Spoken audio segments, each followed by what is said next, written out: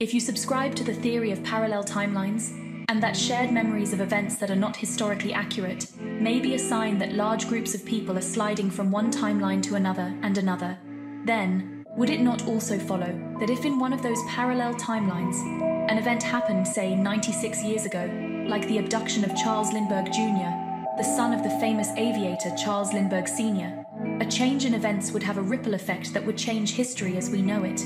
Now, many people remember that the baby was never found.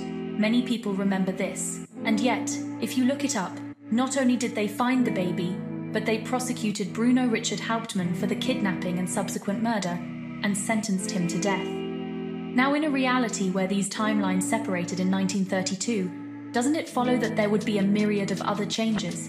Like possibly the absence of a monocle in the bald man in the Monopoly board game, which came out 3 years later?